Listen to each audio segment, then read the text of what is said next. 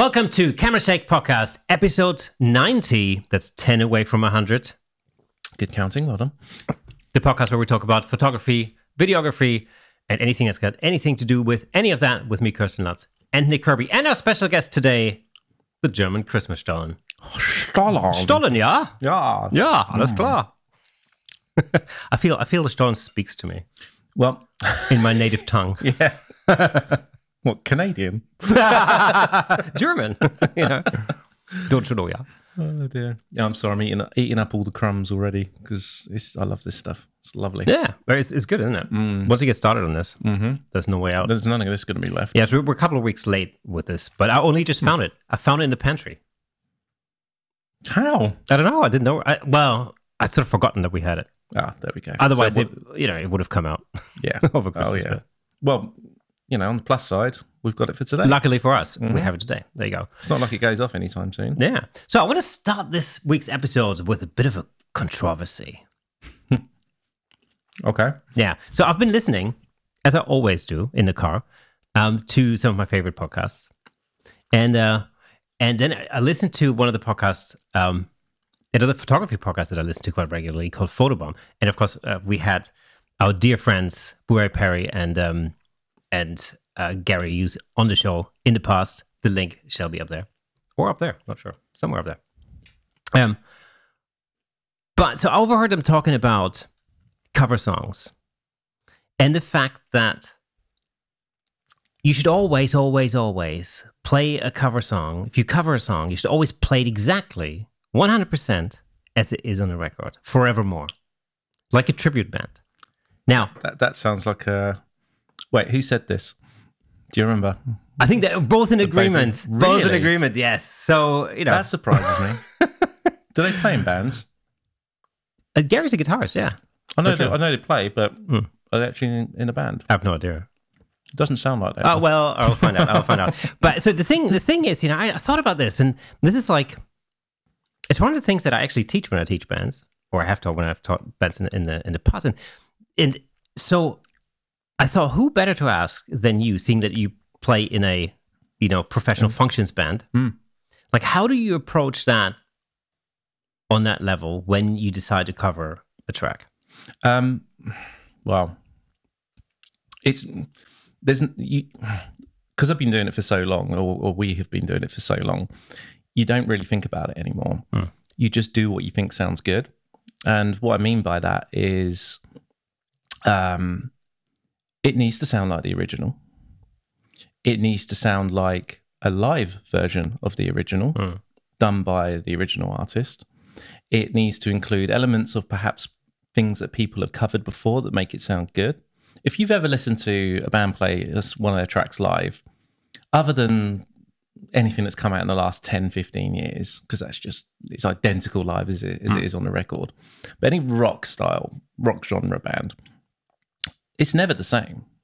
There's always little additions in there, things that the guitarist wanted to do that they couldn't do on the record. The producer decided no, or he's come up with it since because the song's bedded in more. Because half the time they write these songs in the studio as they're recording them, things change.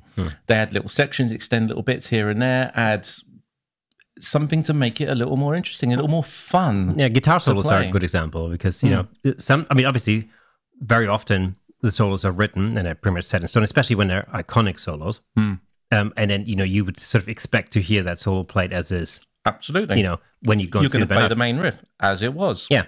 But more often than not, a lot of these solos are improvised in the studio. And so as a consequence, live, they're always going to be a little bit different, because that's just the part for the guitarist to let rip, basically. Yeah. But here's the thing, and I'm not saying Gary and Buray are wrong. Sounded like you just did.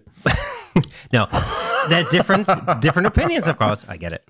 But I always, my opinion's always been, yes, there is a lot to be said for covering a track and making it sound 100% as it is on a record. It's difficult, actually. It's really difficult to do. But the other approach is to take a song and to really change it dramatically so you really hit it out of the ballpark. Like, for example, you could take, like, Nirvana's Nevermind, for example, Smells Like Teen Spirit, right? Take Smells Like Teen Spirit and turn that into a trad jazz version. Right. Or a bluegrass version. Or I do have thoughts on all of this. Right, okay. So I'm absolutely all right with someone covering a song and playing it note for note perfect, sound for sound perfect, tempo for tempo perfect. All for that. Absolutely no issue with that in the slightest. And actually, there are times in my group that we do exactly that because it's the right thing to do for that particular song. And actually changing it in the way we would typically change a song to be a bit more rocked up, a bit more energy in life, a bit more modern. Every Phil Collins track falls into that category. Exactly. It's not always appropriate. True. And that's fine. You got to do what's appropriate. I don't mind those tracks which are done in the way you just described. I just don't like them. Okay. All right. I just don't have an issue with it. I just don't like them. I do like songs to be close to the original, and to go, oh, yeah, it's a cracking version of, just for argument's sake, Mr. Brightside. Right. Just for argument's sake. Yeah. Because it's got more energy and more life and a bit more interest to it than the original had. And if you've ever heard the Killers play it live, they're not a live band. Oh no, they're not the best, particularly vocally. It's surprising. Yeah, they're not great. They're not great. Some parts are good, but they've got better as the years have gone on. But I've seen so many performances where it's like, what are you doing? What is it? That's timing, is it? Is that the benefit? That's pitch, is it? Is that the benefit of changing things in the studio? Maybe. Right. See, and well, this is the other thing. I'm an engineer as well, so I know exactly what happens. And you've done tons of session work, right? So we know exactly what goes on in the studio and how things work. And, no, for sure, 100%. How many solos have you done in a session where one solo was what was actually used, or was it a combination of multiple different takes that you did? I mean, the vast majority are composited, if you want to call it that, cut together. Yeah, for sure. Comped, yeah. Yeah. I mean, that's normal. A lot of the times it's really a matter of, unless the solo is written, that's a whole different thing. True. But a lot of the times it's a matter of, the engineer just looping the 8 bars of the solo section, and you basically hit it. That's it. Exactly right. You essentially play and you jam and you record, 5 minutes or something of it. Yeah. And then, somebody goes and cuts the best bits together. That's very often how it works. I think the better you get at doing that, the better the stuff is that you can deliver. So it doesn't have to be 5 minutes. It could be like 30 seconds. Absolutely. You run through it twice, 3 times, and it's done or whatever. I mean, that's the thing. And you'll get guidance from whoever's producing the track as to the style, the type of thing that they're expecting to hear. And then you're the one who's there to deliver that direction, right? Yeah, sure. I mean, that's what a producer does. I mean, the producer will tell you, like, can you make it sound like that? I mean, often the thing to remember, I think this is really one of the main core skills for any session musician out there, because it's not, I mean, of course it's about being able to play well and, not costing anybody more time and money than necessary. But it's also very often a matter of being able to translate what the producer tells you. Because, producers are not guitar players necessarily, or very often they're not. Their main instrument might be piano or whatever, right? It might be singer or something. And so the way, and they're often, again, in the pop world and the rock world, they're very often not trained musicians. So they don't necessarily have the vocabulary necessarily to communicate. Can you make it more gritty? Can you make it more fluid? Yeah, can you make it more pokey? Yeah, good, a good example would be like, can you get me that brown sound? I'm like, what the hell is a brown sound? It's not the famous Van Halen brown sound. It's like whatever, you try to translate that. If you need to go to the bathroom, you just let me know. Make it sound like shit. No. But one producer I used to work with quite a lot, actually. I remember he used to say to me, can you put some country guitar on there? And when he said country guitar, I knew that what he meant was steel string acoustic. So, and usually what he meant was just strum some of the chords, right?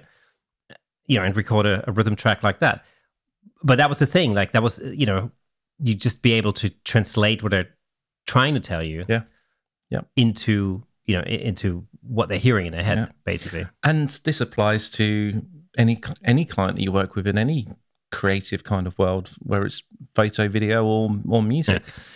Whoever's the client or the producer in this particular instance, they may not be able to communicate with you because they don't use the terminology that you might, and you've got to understand it. And like you said, translate. Yeah, and the beautiful thing about about working as a team, I think, very often we can take the stuff that we do together very often, in the world of photography and video. It's the better you know the other person, the easier it is to interpret what they're saying, but also to almost like know in advance, to have that instinct in knowing what kind of vision the other person has.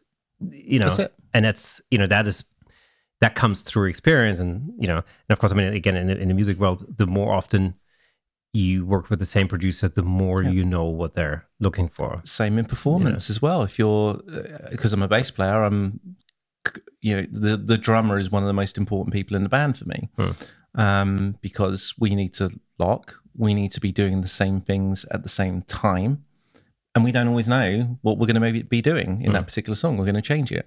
If I hear, when you know a drummer, I know what type of fill he's going to play, sometimes before he's going to do it and when he's going to do it, and vice versa. So I know I need to be doing something along those lines when it comes to the next couple of bars, whatever it is, because I know him so well. I know how he plays and I know what he's going to do. Yeah. It's just exactly the same principles. Yeah, I mean, we find that a lot, I think, when we're working together on a particular project, that, whilst, for instance, whilst you're busy, I don't know, setting up a camera, if it's a video project, for example, then, no words need to be spoken. I already know what else needs doing, and I'll just get on and do it without there needing to be any sort of first degree communication necessarily. So it's, that's how that works. But, to come back to my point, I always thought that taking a song and completely changing it, maybe just changing the genre, the tempo, like really taking that basic song material and changing it to something completely different, there's sort of a creative art in doing that. And there is. And I find that, I just find it fascinating very often. It's quite easy to do, but it's very difficult to make it any good. It's very difficult to make it any good. There's a bluegrass band. Was it the Hasty Dixies or something? I can't remember. But this rings a bell. Actually. Yeah, they did. I think they did. Did they do something like the entire Black Album by Metallica and bluegrass or something? Was it them? Yeah, something like that. I forget now. Yeah, there's a few bits like that out there. It's quite good. Anyway, there we go. Whilst I'm stuffing my face with Storm, gobble gobble. What I'm trying to say is, so for those on audio, he's just pointing at the moment.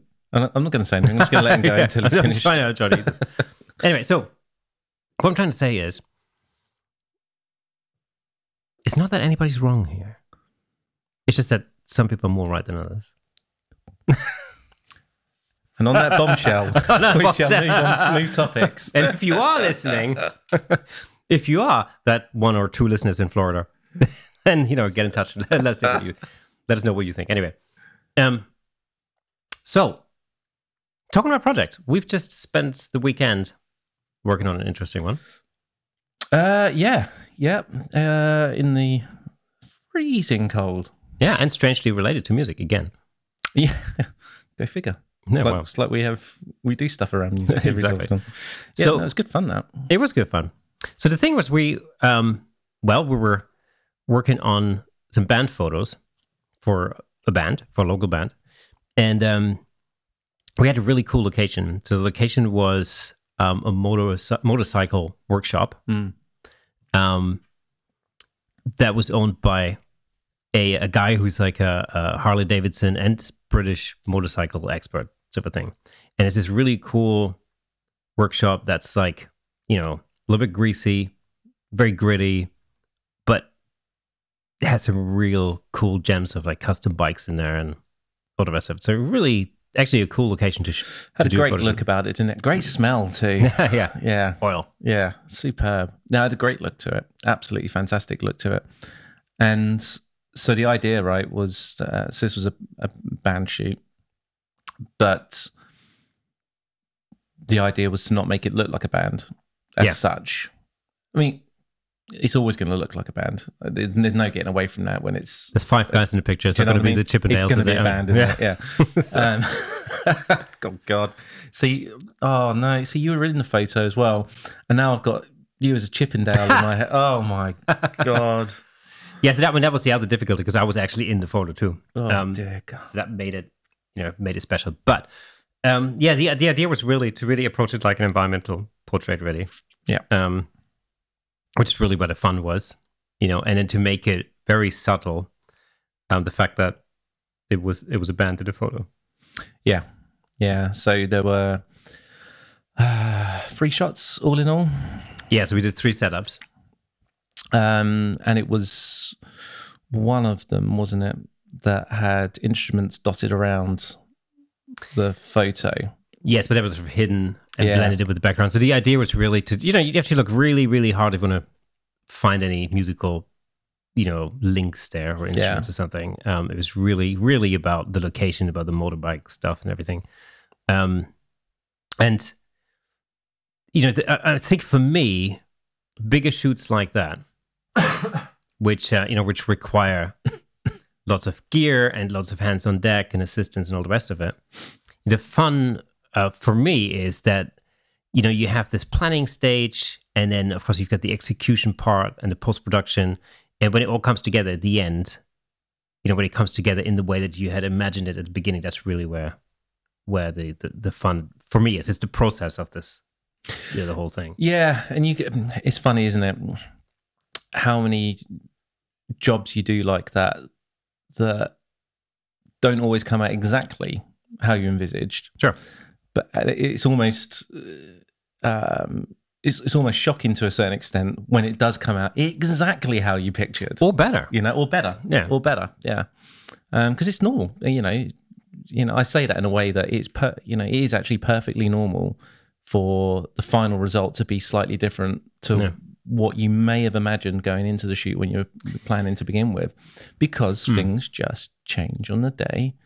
You may not have had as much chance to do a recce around the place and understand what's going on. Yeah. Time of day that you were there may have been ever so slightly different, and whatever it might be. Well, the weather was a factor in this one. Weather was a factor, especially for the first setup. So the idea was really, we did 3 setups. One outside the workshop, shooting in, which basically meant that the camera to be set up outside, and it was very weather dependent. This one, because had it rained, we would have basically dropped that first setup and moved on straight to the second setup, which would have been inside the workshop. And then the third setup was just sort of a straight up, band portrait, basically. Yeah. But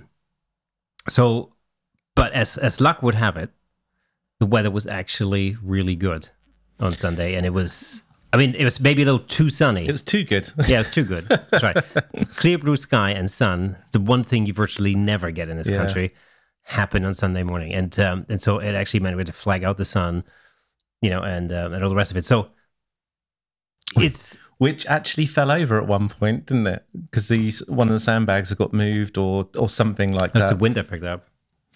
Yeah. Oh wait, no, this was a softbox that came down, wasn't it? Yeah. That's funny. Yeah, the wind picked up as well. So that was another thing. Luckily, nobody got hurt. Yeah. Health and safety on set, and we finished that part of the shoot anyway. So yeah.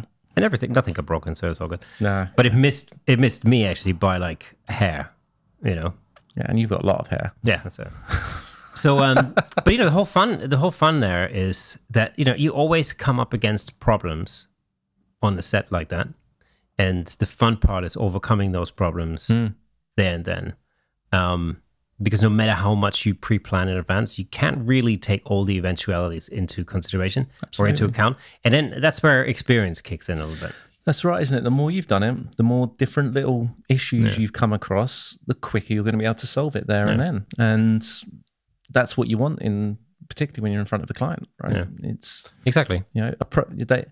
Clients aren't stupid. They know problems are going to happen. It's your job to course correct or fix or whatever it might be as quickly as you can, and hopefully without the client even knowing, so there's no added pressure on them. And it's also the added part of managing your client's expectations. That's the other thing. So if you, for instance, in this case, we staggered the arrival times for example, although that didn't work because everybody wanted to be there right from the start, so everybody just showed up. Never mind. But the thing was, we knew that there was going to be a lot of hanging around for people, especially for the talent, as it were, because there was a lot of setup and there was a lot of gear and a lot of moving parts that we had to check out first. So, once I think when you manage your clients' expectations and you make them understand that that's how it's going to be in order to get the result that they want, then everybody's on the same page and everybody knows what to expect, otherwise tempers can get impatient and things like that. And those guys were good as gold in that respect, right? Absolutely. They were insanely patient. Yeah. That being said, as shoots go, it went smooth as anything and quick. Yeah, and we had a new assistant on set as well, which was super helpful. Gaurav, really helpful. Came down to help us and brought his own Harley. Everybody has a Harley around here. What's going on? And there's me. Can't stand. Actually, no, it's a lie. I love looking at bikes. I love the design. I love everything about them. The push bikes, yeah. But yeah, but I will never get on one. Really? Okay. No, not for me. That's all. Not for me. I just drive fast cars instead. Yeah. Well, it was very impressive. I mean, not only there were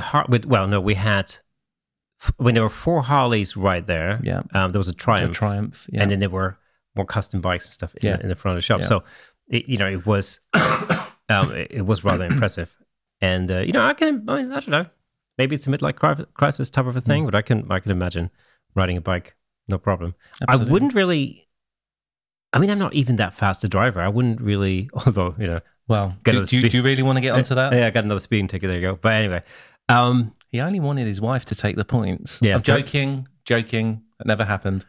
I mean, I don't know how you can even call that speeding. It's like 34 in a 30 zone. So it's not even really speeding. It's 30 for a reason, Kay. What? Yes. There were no children or school children around. Anyway, different story. I mean, the ambience there was cool. The location was cool. The bikes really worked out.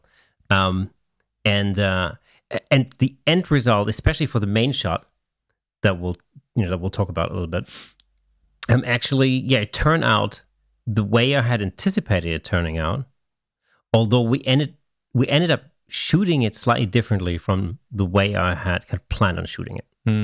Yeah. So we'll put the main shot up now. So what's happening in here is that we essentially have 3 parts to the image. We have the 2 riders on the side, on the left and right. Riders on the storm. That's where the drum groove comes in. So we've got 2 riders on the side of the main entrance to the workshop, and then of course we've got the characters inside. So fixing or huddling around fixing a bike. This really, originally I had planned on doing all of that in one shot. Yeah, but we ran into some problems lighting the interior of that workshop because it was just really narrow. It's like a long tube. It was like it's narrow and it's difficult, wasn't it? It was so bright outside and so dark inside, and it just got darker and darker. Exactly. So the contrast was just too much. It was way too much. So we had like a really bright sunny day out, and really not a lot of light getting into the workshop. We tried lots of different things. This is the thing, sometimes you just got to experiment a little bit. Well, that was the thing, wasn't it? We took some time to set up a few lights inside as well, where, it was very narrow in there, so there's only so much you can do to keep them out of shot. And, you can only spend so long doing that, and just know in yourself that, you know what, we could spend another hour and still not get this working. Yeah. Time to change tact. Yeah, I mean, we'd build in some extra time because we knew this was going to be a tricky shot generally, but... I think we're getting to the point where we had to make some decisions. We tried out different setups for this one, and nothing wasn't really working well enough.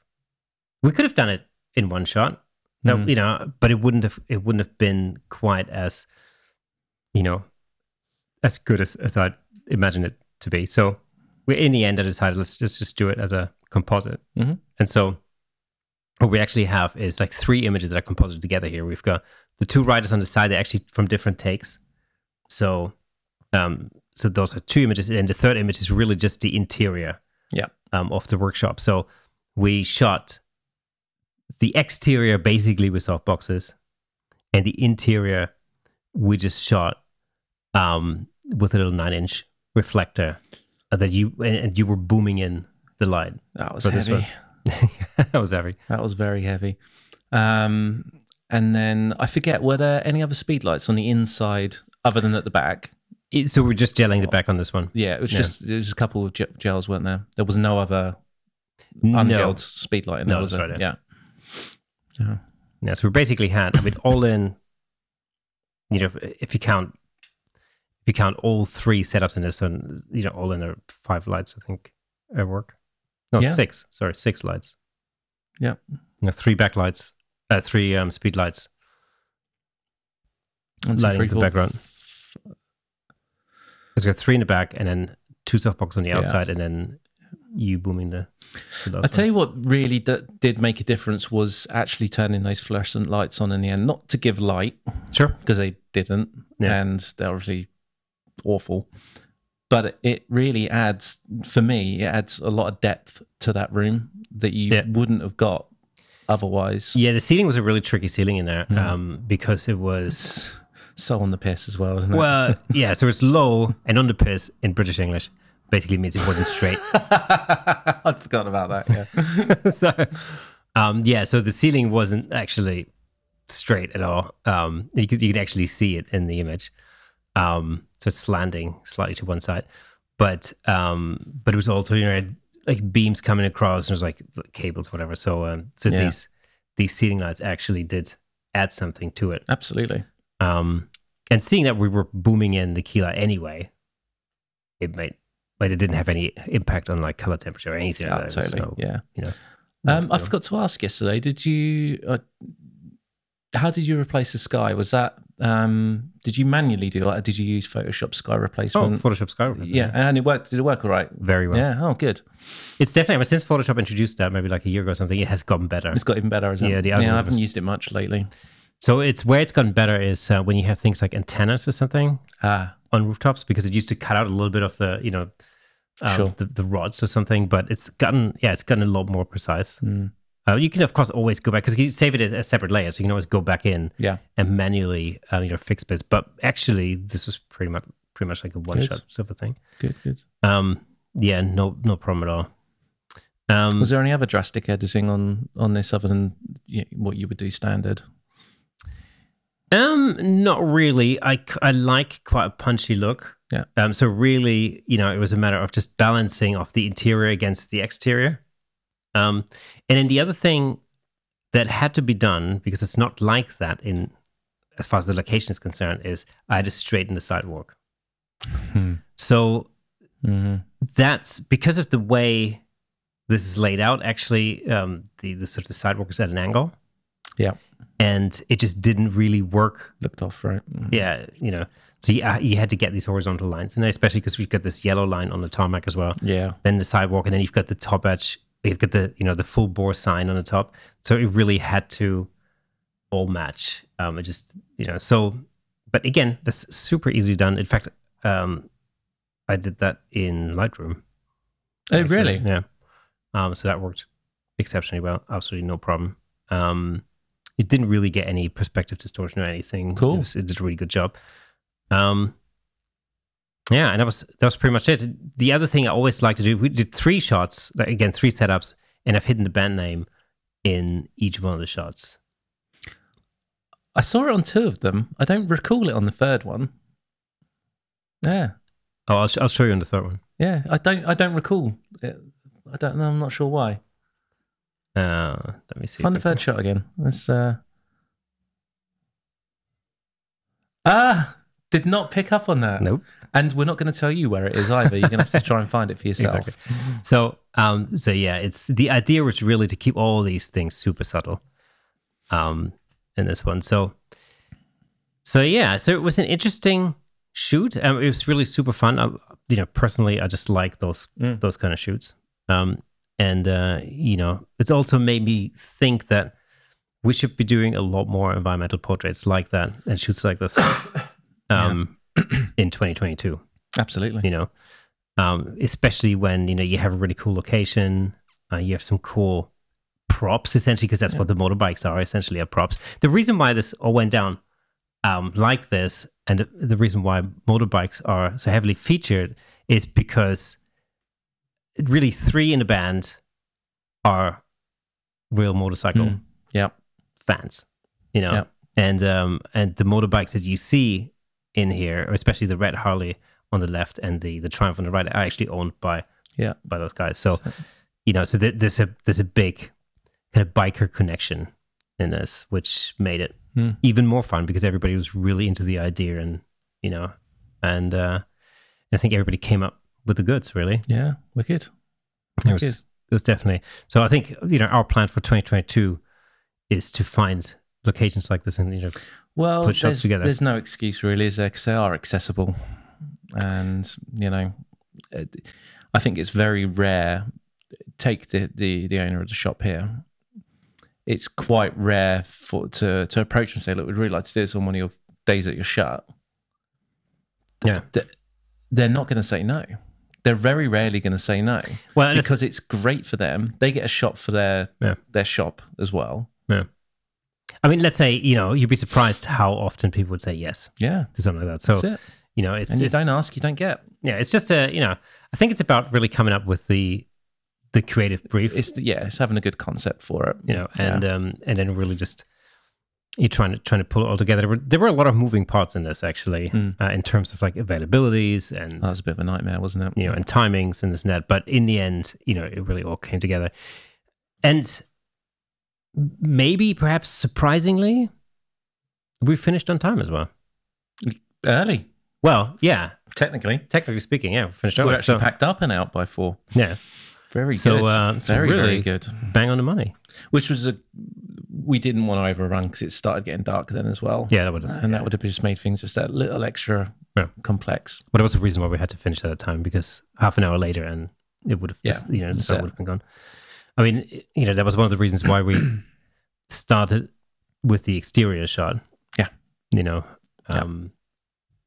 because had we flipped it on its head and done the exterior shot last, you know, with the sun changing or the light conditions changing so quickly at that time, around about that time, I mean, it would have just been a nightmare.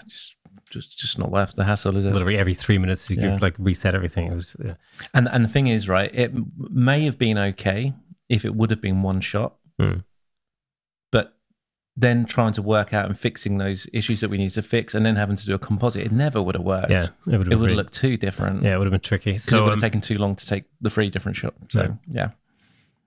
So planning all the 2 different shots. Yeah, there we go. Wicked. So, yeah, interesting thing.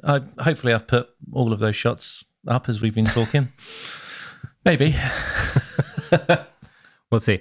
We've got a little behind the scenes clip for you as well. This was the great thing about having an assistant at the weekend, was that I could actually focus a bit more on getting a bit more BTS. Well, I mean, that was part of the plan, was that we would shoot behind the scenes footage. Yeah. Because the plan is that on the YouTube channel, youtube.com/camerashake, of course, if you haven't checked it out, make sure you're there. We'll also put out more behind the scenes videos this year. So that's the other plan for 2022. Because we did that a few weeks ago, I think between Christmas and New Year. That was, you know, very well received. So we're going to continue doing that. So we can, first of all, give you an insight into what we do, but also, you know, hopefully there'll be some learning opportunities in that whole thing as well. So, yeah, something to look forward to this year. But so we had to shoot that. And of course, what that means is it immediately takes you out of the picture because you're busy doing that. And so then there's immediately a need for another assistant because you just need, I mean, the biggest problem in this case was that I was actually in the photo myself. So you immediately need a trigger man or a woman, you know, a trigger person to pull the trigger. Was he on the grassy knoll? Apparently. Hiding behind a fence. What is a grassy knoll anyway? It's a grassy hill. Well, it's like an embankment, basically. Yeah. Why was it called that back then? I think that's what it's actually called there. Oh, is that right? That's what it is. Yeah, that's the actual location name with the picket fence on the top or something. Gotcha. Yeah, where legend has it, another gun was found. Yeah, and gun smoke was seen or something. Of course, it was. Which probably never happened. Anyway. Yeah. But anyway, so recording or filming. Sorry, it's just reminded me of so random. Did you ever used to watch Red Dwarf? Sometimes, yeah. There was an episode of Red Dwarf where they go back in time and they go back to that when he was shot. Oh, really? And they keep landing on different floors of the book depository. They knock the gunman out, and then so they have to. They let him take the shot, but then they work out that they need to be over somewhere else to make sure that it all happened. Right. But they actually had him shoot himself from the grassy knoll. It was. I won't spoil anymore. It's worth going to watch. Very funny. Very, very funny. Anyway, carry on. I was stuffing my face again. Had to be done. All right. We've only gotten through half of that. I know. Yeah. Got lunch to have in a sec. Exactly. So, so all in, I think it was a really successful shoot. It was super fun. We'll definitely do more of that. Yeah. And I have a feeling there'll be more motorbike-related content to come as well. Yeah, it's good fun. Very good fun. So the idea for this shoot is, we're shooting 3 different setups. So one is a wide setup, like a wide angle off the exterior of the shop, looking into the actual workshop. And so we've got some Harleys, and some Triumph, and a bunch of really cool motorcycles going around here. So we're going to place all of that. We're going to set up the interior a little bit. And after that, we're going to go inside. Going to do another setup inside our workshop before we'll do just a pretty regular kind of group portrait type of thing of the band indoors. That's it for now. The idea is we're fixing this bike. Right? The guys are waiting outside impatiently. We've got to fix this bike. So as we're doing this, we don't want to look at the camera, but we want to engage with each other. You'll obviously know when I press the shutter button because you hear the beep and you see the lights flash. Every time the light goes, change one thing. Okay. So change your head. So if you change your head, don't change your hands. If you want to change your hand, don't change your head. Okay. Does that make sense? Just one thing at a time. Okay, here you go. Ready? It's the hardest thing in the world to do this, I assure you. You'll warm up after a while. Why do I hate you? Because you love it when I ask you to operate the boom, right? It's a porn vid.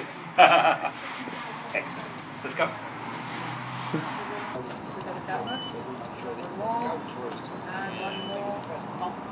Loving it. Okay, ready? Loving it, loving it.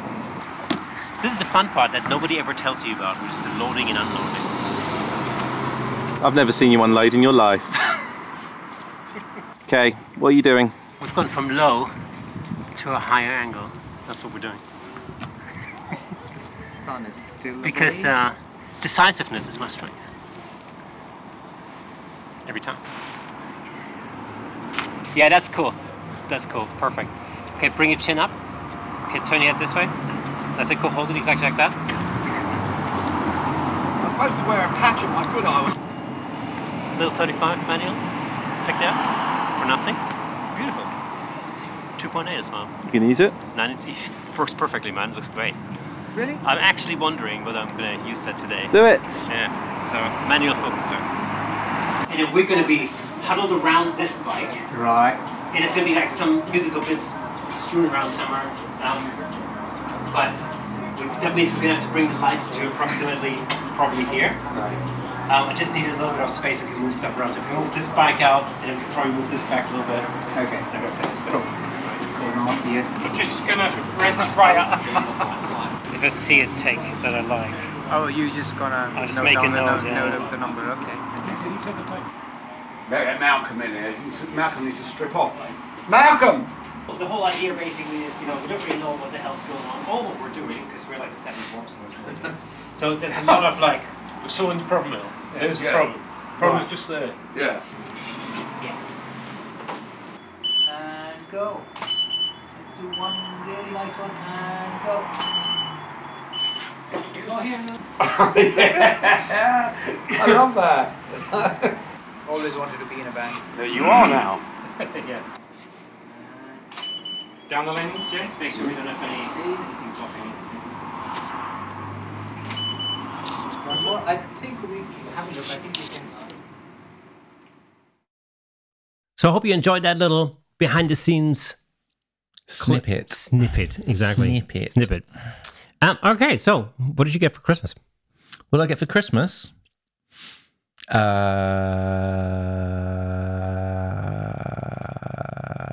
don't really remember. Was that good? That's a Canadian whiskey, right? Yes, right. It was that good. That's right. I tried a little bit of that again last night. Funny. Oh, enough. did you? I did. Yeah. Oh, wow. I'm surprised you got any left. Yeah. I'm tame with my whiskey. Are you? I remember I'm not. differently. I'm not. I've just bought myself a present.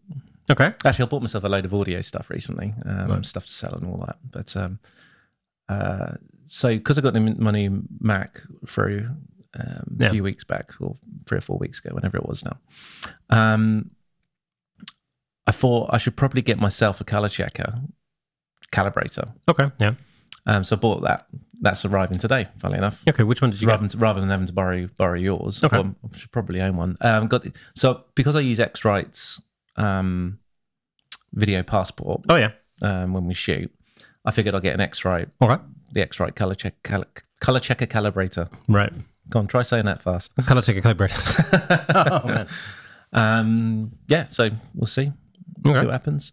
I had to get the more expensive version because my Mac screen will go to like 1,500 nits. Right. And the regular version only goes up to 1,000. Right. But this will do a peak like 1,500, something like that. So I thought I may as well future-proof slightly. Yeah. And get a slightly more expensive one.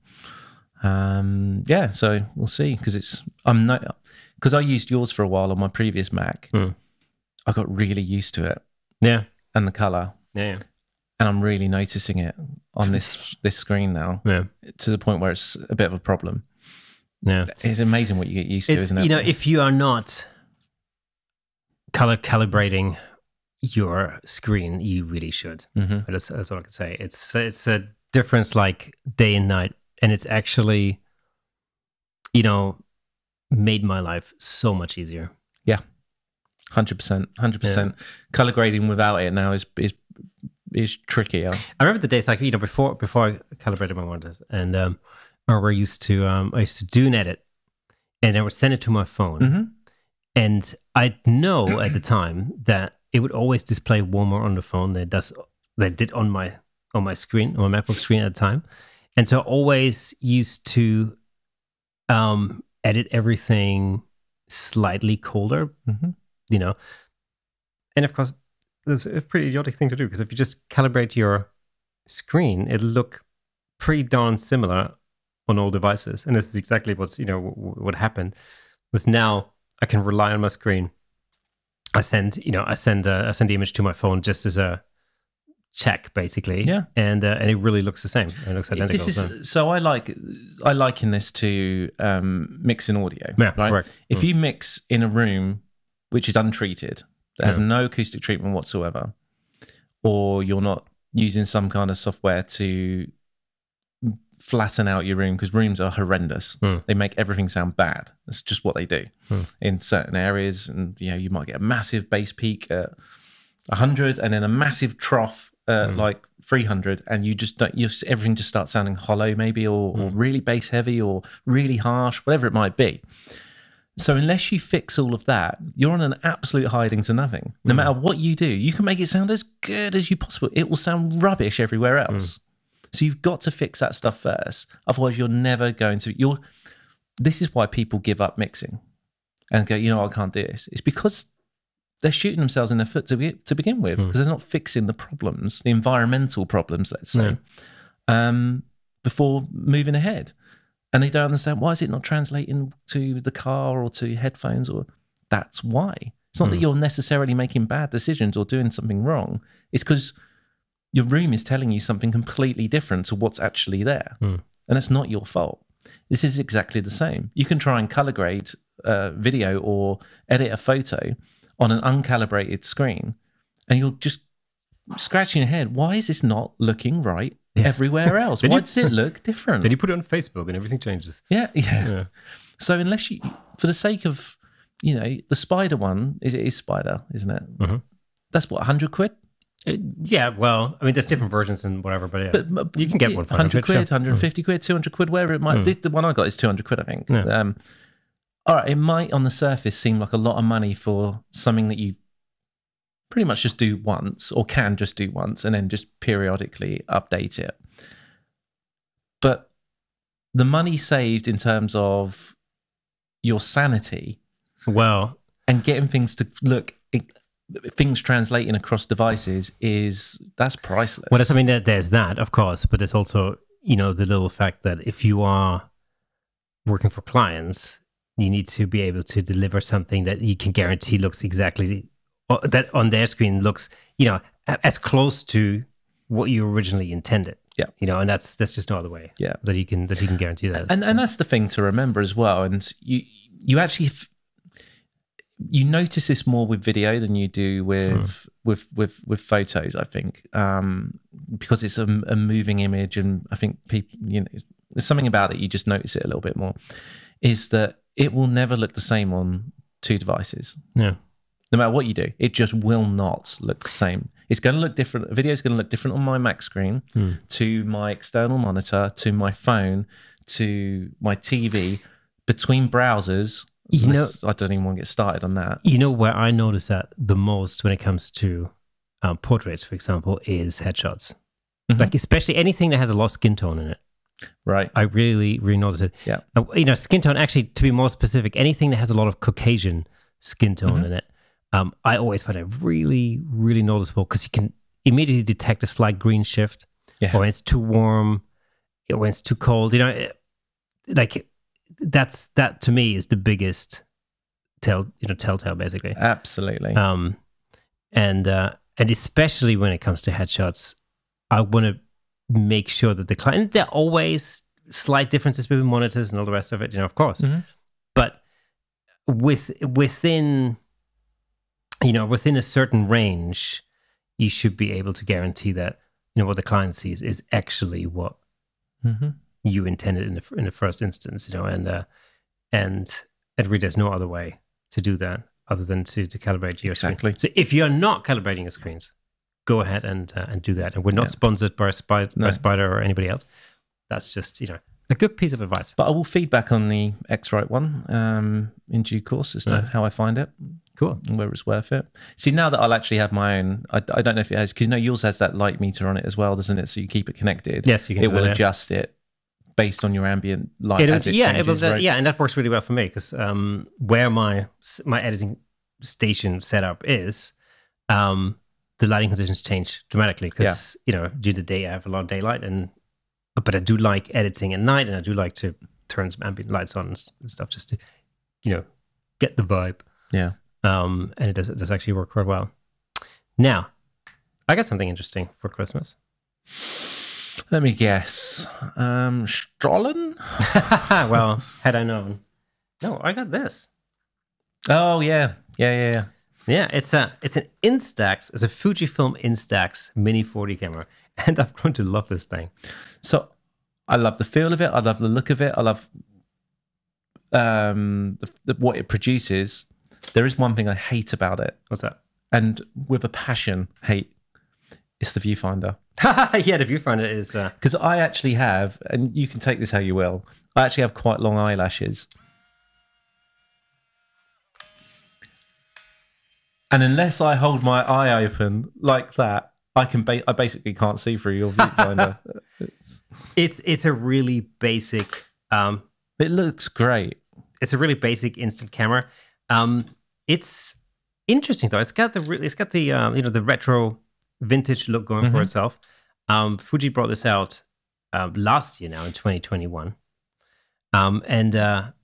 It's, if you want to get into Instax photography, it's like Polaroids, if you want to call it that, then this is a really good way to get it. It doesn't break the bank either. It's relatively inexpensive, and it's super awesome. It has literally no controls, which is the other thing I love about it. It has one button that turns the whole thing on, and it has the shutter button here. The flash always fires, always, regardless. And the only other thing you can do is you can pull the lens out into selfie mode, and then you can take a selfie of yourself. And what's that doing to the lens at that point? It just changes the focusing. No, it changes the focusing distance. So it's basically a 60 mil lens, fine. Right? Obviously, there's no zoom or anything. Yeah, 60 mil. Yeah, that would be. Yeah. So it's a 60 mil lens, which since it's instant, so the equivalent in full frame would probably be roughly about 35, give or take, 34, 35 mil. So it's a wide enough focal range, that will work for most things. And it has a little selfie mirror on the front, so you can actually once you pull this out, you can look at yourself and then take a photo. Yeah, which is very cool. So it's it takes about 90 seconds for that to develop. Roughly. Just out of interest, how much did that just cost you? Okay, well, so cost. Let's talk about cost. Okay, so I mean, so you can get Instax films, especially Instax Mini films, in like in packs. So a film of 2. So each film allows you to take 10 shots. A pack of 2 is roughly, in the UK, it's about 14 pounds, 15 pounds. So it costs you about seven pounds per film. So that's 70p, 70 pence. 70 pence. UK sterling. I'm glad you think I'm worth 70p. That's very, very nice. So, I want you to put that by the side of your bed, please. The interesting thing about this, though, is you can get different packs of films. So, like, you can get a 2-pack and then a 5-pack and so on. But weirdly, I did a comparison, and it turns out that whenever you buy a pack of 2 films, it's always going to work out cheaper than anything else. So if you buy a pack of 5, it's actually more expensive per photo than it is to buy a pack of 2. The funny thing is you can get a pack of 2, as in 2 films. shots. No, 2 films. Oh, 2 films. 2 films. Yeah. So you can get a pack of 4 films, which is actually more expensive than 2 packs of 2. That does not make any sense. So just they'll cotton onto that. Go bulk buy them. Amazon, if you're listening, get multiple packs of 2.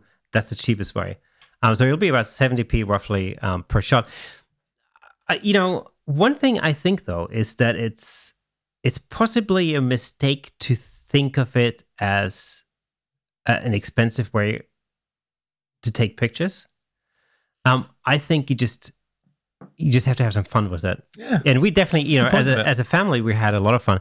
One of the things that's really very rewarding is, something I've done a lot with this over the last few weeks is that I've taken pictures. Here's 10p towards it. Oh, thanks. I've taken pictures of other people and I've then given them the shot.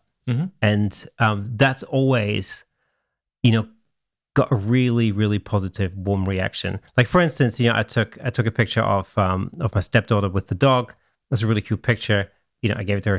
That made her super happy. Yeah. Same with, my youngest daughter, and so on and so forth. And, my mom, it's a great thing, when I brought my mom to the airport, to say goodbye, we just took a quick selfie of the 2 of us together, and I gave her that shot, as a little, souvenir sort of thing.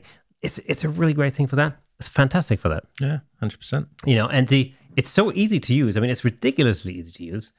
It's the Mini 40 is it's the same as the Mini 11. Basically, the same technology. It's just a different body. Yeah. Right. The Mini 11 looks quite sort of plasticky. Looks a bit Pokemon. This one is really exactly the same camera, but no frills. It's Fuji do I think they do an extra case, like a vintage looking case that you get for that. This is all about the vintage look. There really are no settings on it. You can't set anything. You can't, change focus or change exposure.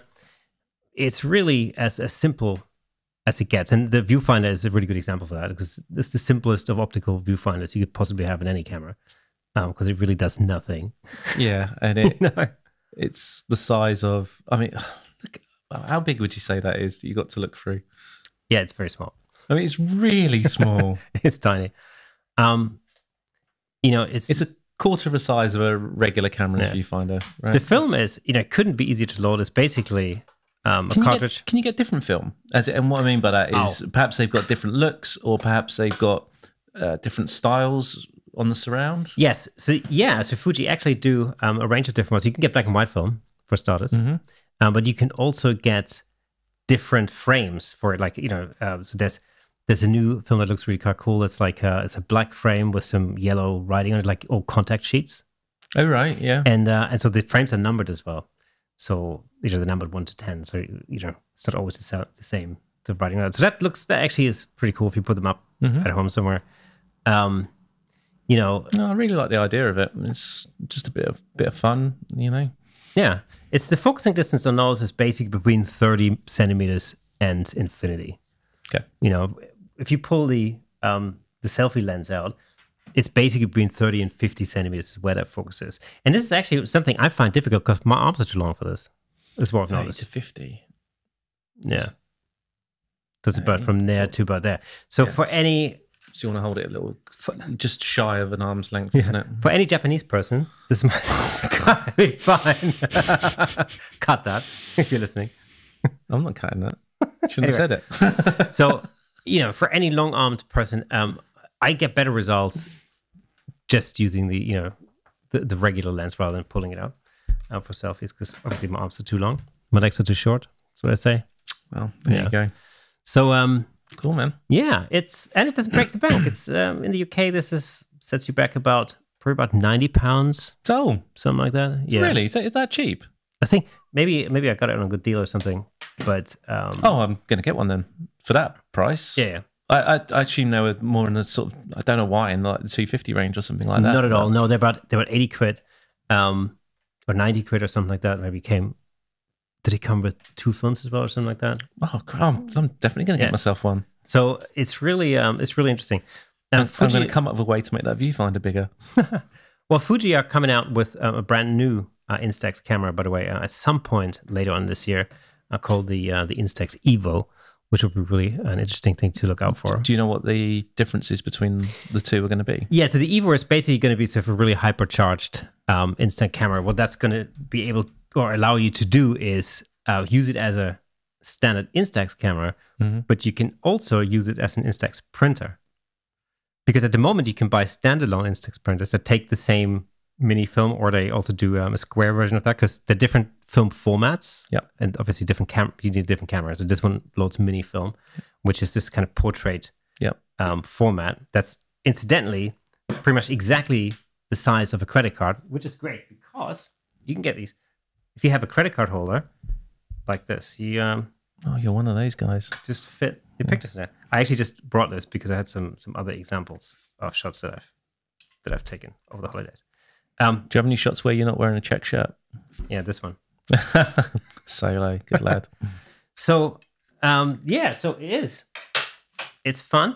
Anyway, the Instax Evo basically functions as an Instax camera and a printer, which means you can... I guess you print from your phone? Yes, you can connect your phone via Bluetooth to the whole thing.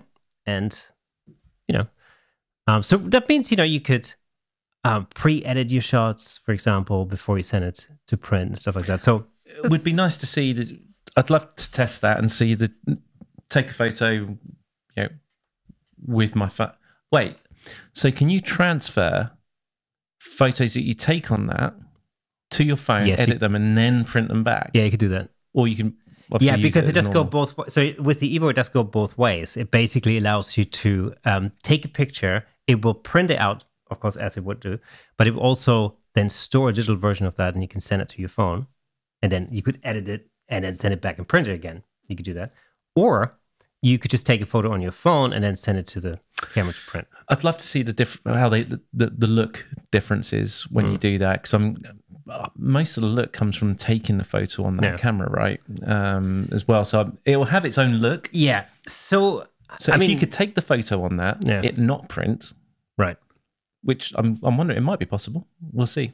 And then transfer it to phone, do any edits that you want to do. I think but at the same time, man, you can the give whole it purpose. Well, that's exactly what I was going to say. I mean, the whole purpose of this is is not really to edit anything. The whole point is that it's instant. You know, the whole beauty of it is. It's one thing if you really want to, you love the shot or whatever, but you just want to edit a horrible spot that you've got out or something like that. I don't know. You know, that might. But otherwise, that's kind of they are what they are. I mean, you know, if you use the digital imagery, I mean, these are not. I mean, they're not. In terms of sharpness, they're not anywhere near. I say they're soft. Yeah, they're very soft. But you know, it's film. Yeah, you know, it's instant film. What do you expect? I tell you what, I do like. I strive to get that in video. I tell you what, I do like about Fuji's Instax line compared to Polaroid is that, you know, the thing that's always annoyed me with Polaroids is that although I quite like the square format, Polaroid film has always had this magenta kind of tone to it, you know, and I've never really loved that, you know, and I like the Fuji colors better.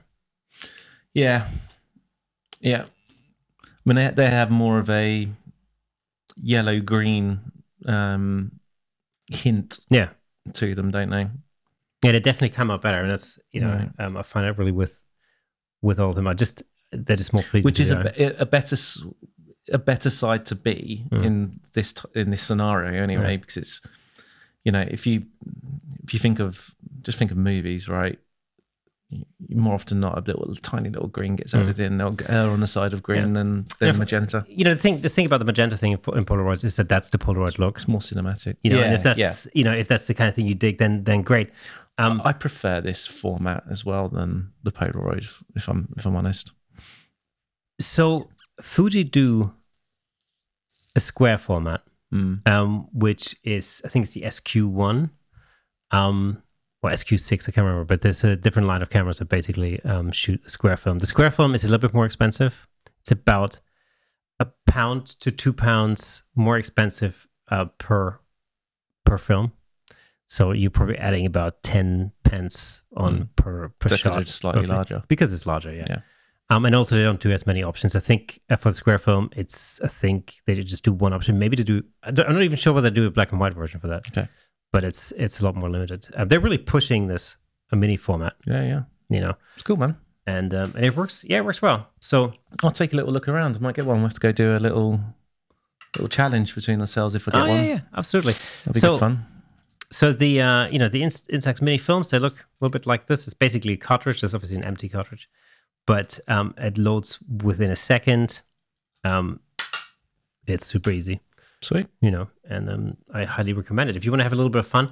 Remember, this really isn't a thing where you think of it in terms of like, oh, you know, I can't take a picture because I only have 3 pictures left, or 3 shots left on this film. It's more like you have to actually go out there and use the thing, because that's where the enjoyment lies. You know, I've gone through several films by now, and I'm really super happy. And to be honest, I haven't fluffed up that many shots. So there was one where I was taking a picture of the dog, and he was like perfectly still. And then, of course, the moment I hit the shutter button, he was jumping up. So all I've got is a leg in the shot. So that was, you know, money down the drain. That's it. But, you know, just don't feed the dog for a day and get the money back. Only kidding. And on that terrible disappointment. Yeah, no dogs were harmed in the making of this episode. Anyway, so that is and was the Instax Mini 40. We love this camera. If you want to get into Instax film, or, you know, instant film kind of photography, it's a really great way to start. Other cameras are available, of course. We're in no way sponsored by Fujifilm, but we love them. Indeed. And on that bombshell, that's it. We've come to the end of episode 90.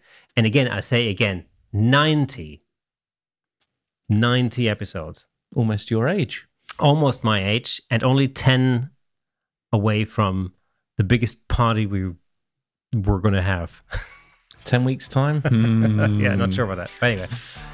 So remember, if you are listening to the audio version of this podcast, please leave us a review. That'd be super awesome. Give us a little star rating. That would help us a lot. And if you want to not only listen to our sultry voices on here, but see our pretty faces in full Technicolor, make sure you head over to youtube.com/camera shake. And once you're there, why don't you just hit the the like button, click the bell, subscribe, and all the rest of it. That'd be super awesome. With that being said, we shall see you again next week.